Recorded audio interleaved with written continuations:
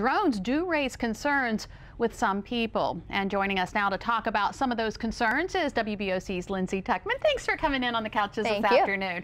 Okay, more and more people, like we said, are using these drones both professionally and personal use as well. But so what are some of the things that they're using them for?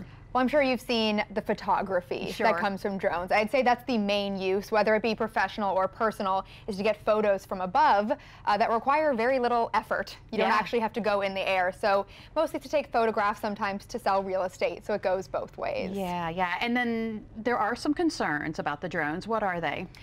There's two main ones. The first will be privacy, because of course, you know, taking photos from above, you don't know that that's happening above you. You might be doing something you don't want captured on camera. So that's the first concern. And then the second is safety. What if it falls on someone's head? It's heavy and it's metal. So those are the two biggest concerns. Now, are there laws regarding drones? There aren't a lot of laws, at least a lot of very specific laws, but one main one is that you have to register your drone, so at least it's someone who is written down, they know their name. Secondly, you can't fly within 5 miles of an airport without permission. And then in Delaware State Parks, actually, they're completely forbidden, and that's just in the parks. That's just in the parks. Now, let's turn to the beaches. I know a lot of people are flying drones over the beaches.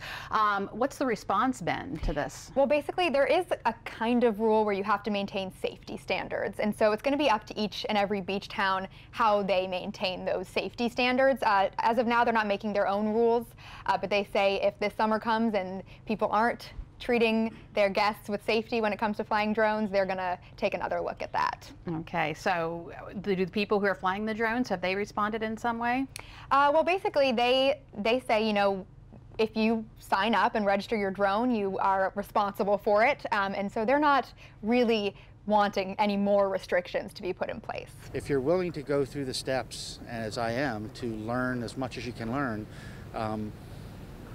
I would certainly hope that they wouldn't restrict the unmanned aerial aircraft at the beach. All right, I can see where this is not the end of this. This is probably going to go on and on. Okay, and of course you're going to have more on that tonight in your story. Thank you for joining us this afternoon on Delmarva Life, and you can watch Lindsay's story, Rules of Flight, tonight on WBOC News at 6.